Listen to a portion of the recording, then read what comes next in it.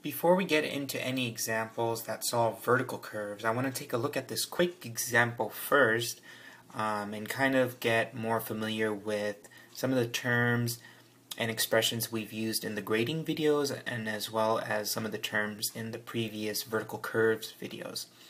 In this example, we're not going to actually look at a vertical curve, but we are going to look at the tangents used to create a vertical curve.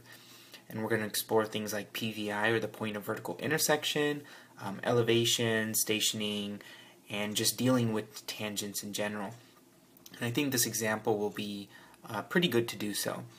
So here we have a mountain in black, and in this mountain we want to create a vertical curve.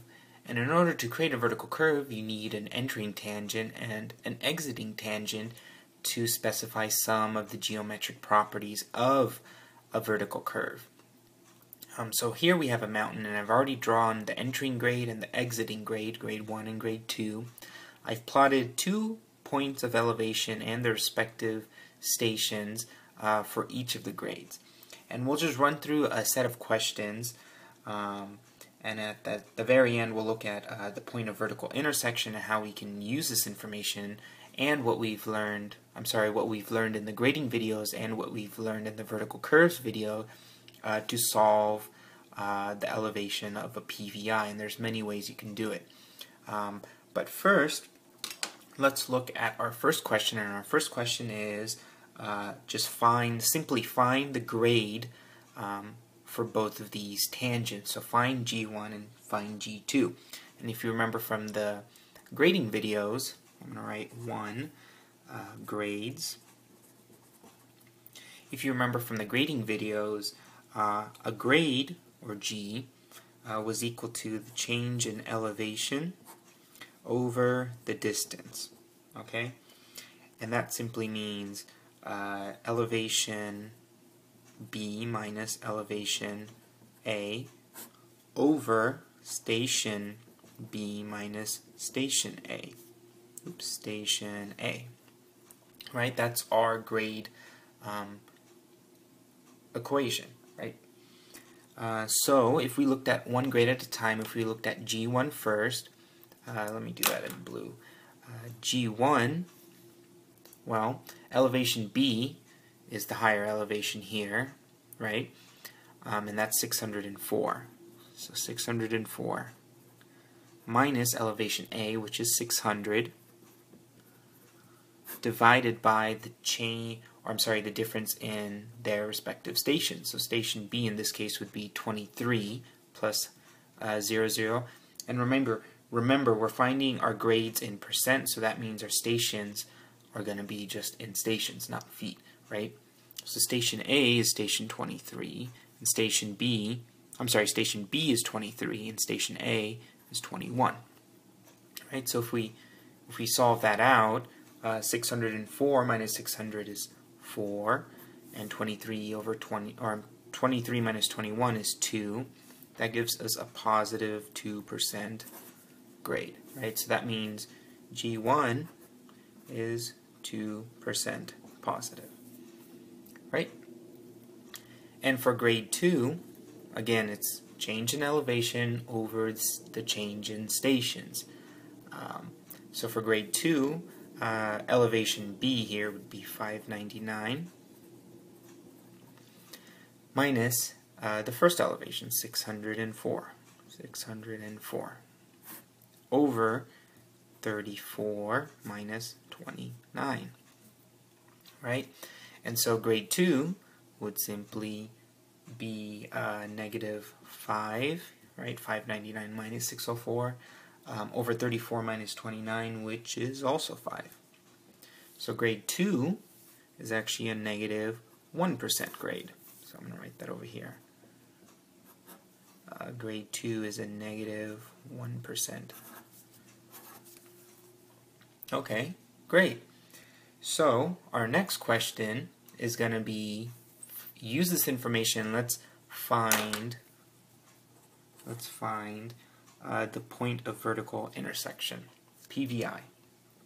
Okay, so before I actually get into some of the characteristics of the PVI, I'm actually going to draw out our two tangents again, grade 1 and grade 2. So your entering tangent is here. Oops, you can't see that. And your exiting tangent is that. Right? So grade 1 is 2% and grade 2 is negative 1%. Okay? And let me just draw out our first elevation here, which is 600. And actually, let's take a look at this mountain, and let's look at just this portion here. Okay. So instead of 600, let's do 604.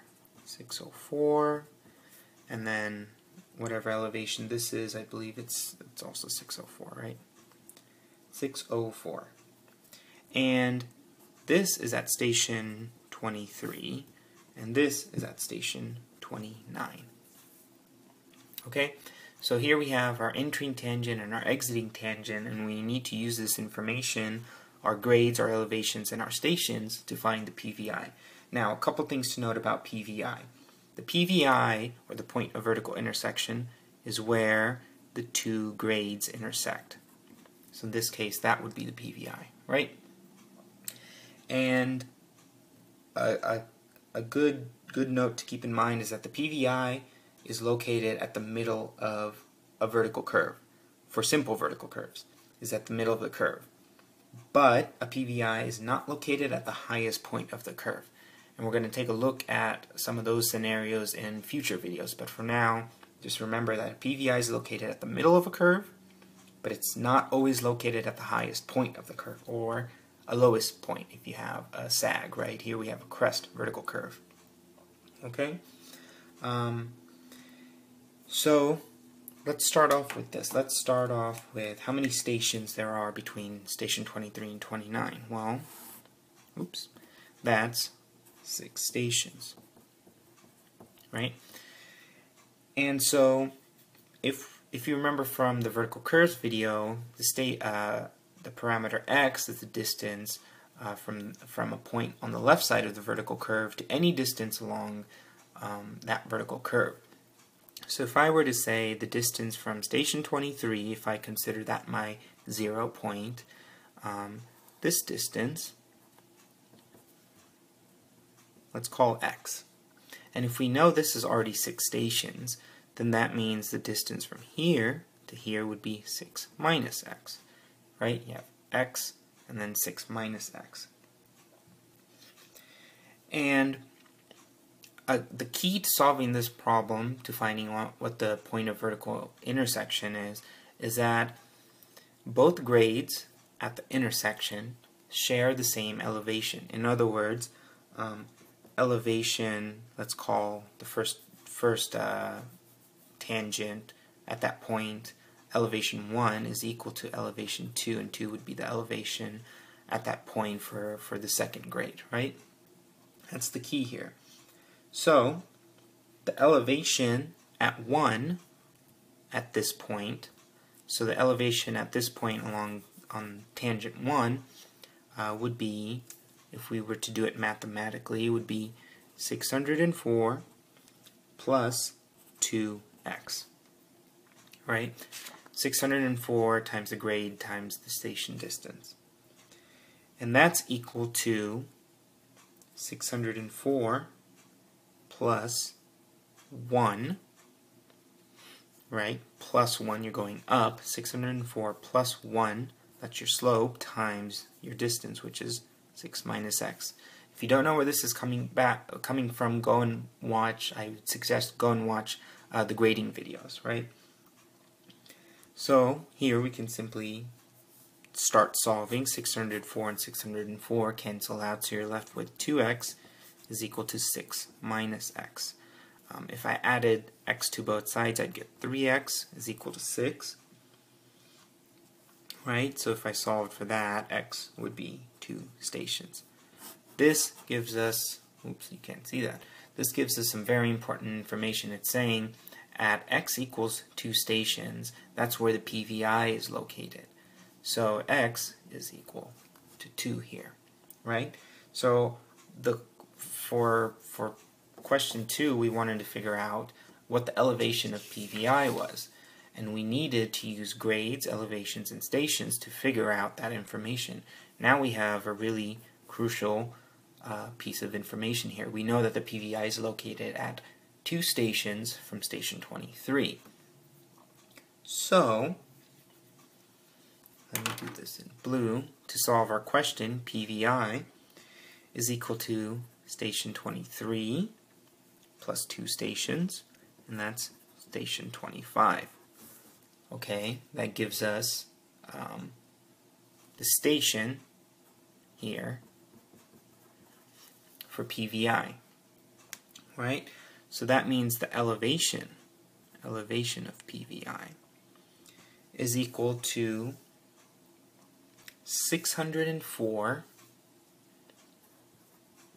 Actually, the elevation of PVI is equal to any one of these original parts of the equation, right? Because this was the elevation of PVI from grade 1, and this was the PVI, elevation of PVI from grade 2. So really we can take this x that we got and plug it into either one of these, and that would give us the elevation for PVI. So let me just use the left side of the equation. It's a little bit shorter. So 604 plus 2x, 604 plus 2 times 2 stations, 604 plus 4. So now the elevation of PVI is 608. Okay, so this is how we can use grades, elevations, and stations to figure out what the elevation of PVI is. So hopefully this was a good introduction to some of the more complex problems we'll be doing with vertical curves.